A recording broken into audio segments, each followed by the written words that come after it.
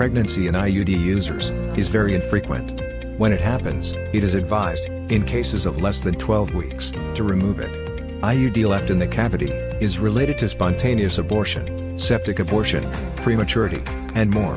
Removal can be performed by pulling the IUD strings blindly. In cases of no strings, it can be removed using an ultrasound-guided Aligator, or by a direct vision hysteroscopy. Hysteroscopy allows, first to ward off the device from the gestational sac, and then, to pull it out, with the help of a grasp or forceps.